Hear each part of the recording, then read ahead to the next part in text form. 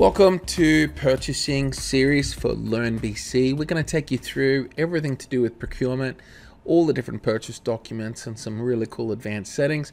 They're all quick videos. Please click subscribe, like and share, and give us feedback if you've got any questions or any special requests.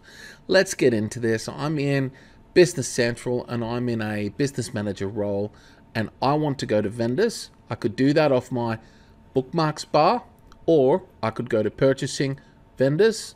Alternatively, I can go to search and type in vendors, and from here, from go to pages and tasks, click vendors. So now here is our list of vendors. We can see here different vendors that have been set up during this tutorial series. I'm going to go create a new vendor, and the first thing that pops up is what's called a vendor template. I've created 3 for this example today. One's a example company, example person, individual, business to consumer, and example employee. And so each of them have different things that help speed up the setup of a card.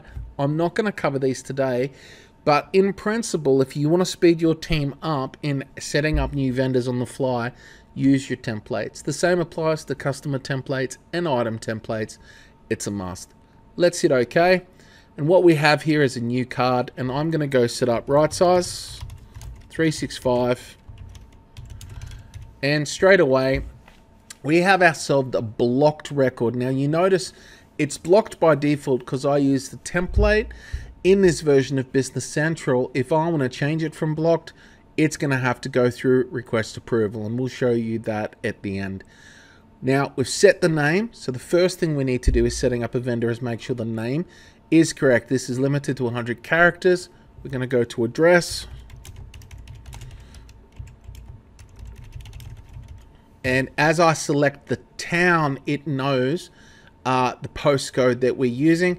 If this was blank and I actually went 4165, it would actually pop up with an option for me to choose, well, which city that shares that postcode. So it does actually have a table of all Australian postcodes. When we do New Zealand, we have one for New Zealand. When we do other countries, we take that in as well. Phone number. We're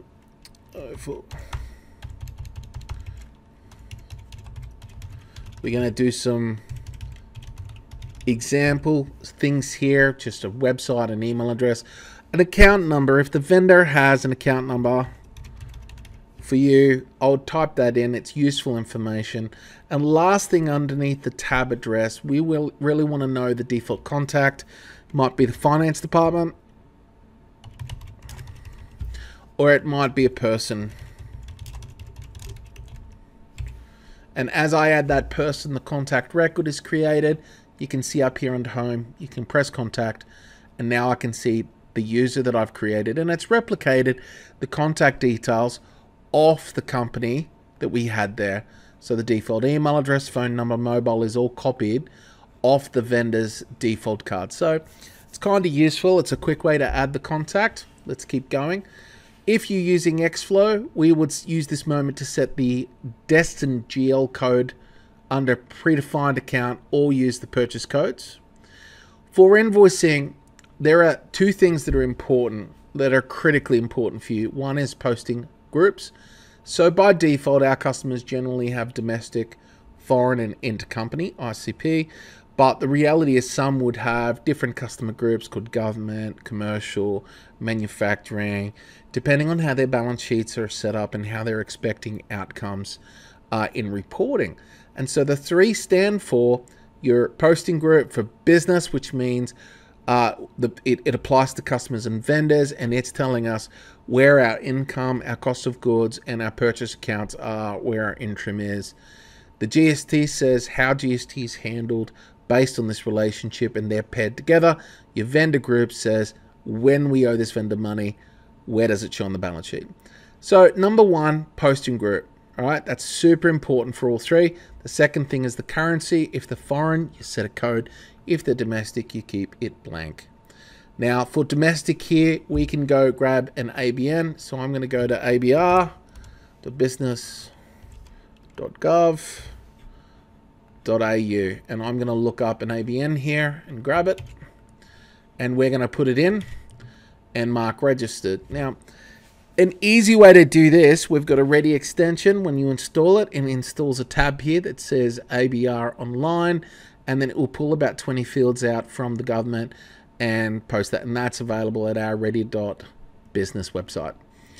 All right, payments. The key things here that I'll be interested in is the payment term.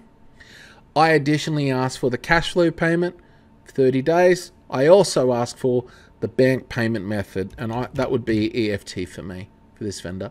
We don't have bank account details yet because they haven't invoiced us, but if they have, you'd be setting up the EFT, which means you'd be turning on EFT is your default, and you would just here, you'd set the bank account. As we get down into receiving, we want to make sure the location is set as a minimum and as a must. And there you have it. We have our vendor set up. Now, once it's set up, you may want to send it for approval. We're not going to cover workflow approvals today, but if you've got them configured, the concept here is anybody can add a card, but as soon as they go to release it, it's going to fail with an alert saying activation must be sent for approval. So at this stage, this is where we move on, and I'm going to stop and we're going to move on to our next video.